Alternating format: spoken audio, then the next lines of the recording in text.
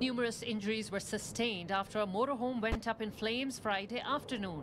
The Calgary Fire Department responded to the fire along 50th Avenue and 25th Street Southeast. Thick black smoke could be seen in the distance. 2 people were taken to hospital for smoke inhalation and carbon monoxide poisoning. Fire crews also discovered a small dog dead inside. A firefighter was also injured in the blaze but didn't have to go to hospital. The fire department is reminding all Calgarians to have a fire escape plan even when camping.